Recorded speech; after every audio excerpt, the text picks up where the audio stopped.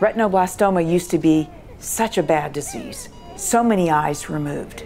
You know, when I entered in the 1980s, maybe 20% of kids lost their life. We have totally taken control of retinoblastoma.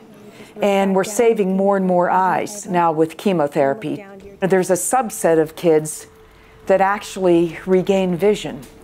In 2012, believe it or not, we were the first in the US to inject intravitreal chemotherapy.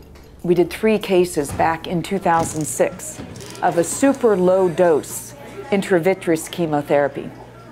In all cases, it was the kid's only eye.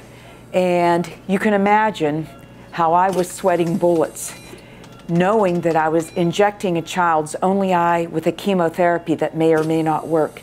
And in all 3 cases, the vitreous seeds went away. We get 100% control. We're dealing with life-threatening conditions. So as an ocular oncologist, my first goal is to save life. And my second goal would be to save eye and save vision.